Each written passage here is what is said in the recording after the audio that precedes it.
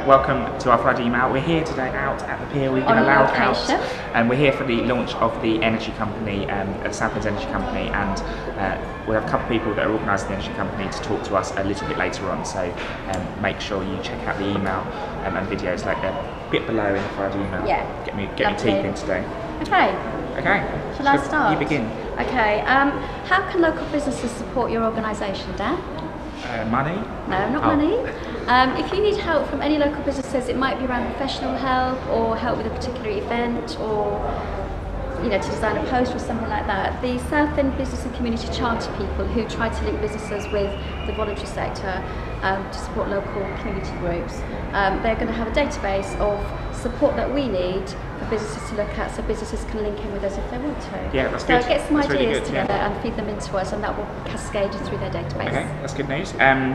Dole have got their latest newsletter, that is in the Friday email, so make sure you check that out. And also the credit unions around in town again. So they have different sessions. They have 3 sessions. One is at the Victoria Centre on a Wednesday, one at the Citizens Advice Bureau on a Thursday, and the last one is on a Friday at Barclays Bank and High Street. All the details are in the Friday email, but they're out and about. They want to meet with organisations that have more dropping points in Southend, so make sure you check that out. Brilliant. Okay, safeguarding training. If you work with children and young people, there's introduction to safeguarding training happening on the 9th of June at SABS.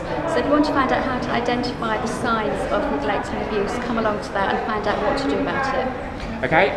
Also, we've got Disability Rocks coming up on the 20th of June, and that's an event for disabled people. Loads of music and different things going on there. Details are in the Friday email. Brilliant. And the Southend Street Passes have been going 10 years. I know, it doesn't seem believable. I can't believe it. So they're having a 10-year celebration at St John's Church on Saturday at 3:30. So everyone's welcome to go along and celebrate with them and look back over the past 10 years and forward to what's going to happen in the future.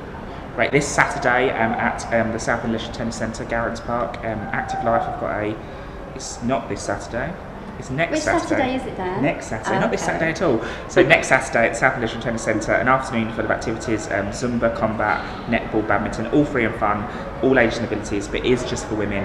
So mums, sisters, daughters, aunties, grandmas. I might go myself. You go? I might go, yeah. 3 till 5 at Garrett's. Now, IHOP, have you heard of IHOP? I haven't heard of IHOP. They're a service run by Bernardo's, and they provide support for families of offenders.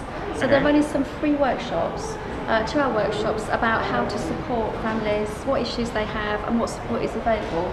And there's one in Basildon on the 9th of September. So I think I might go to that actually. Okay. That sounds really interesting. Yeah, that sounds good. Yeah. What else have we got?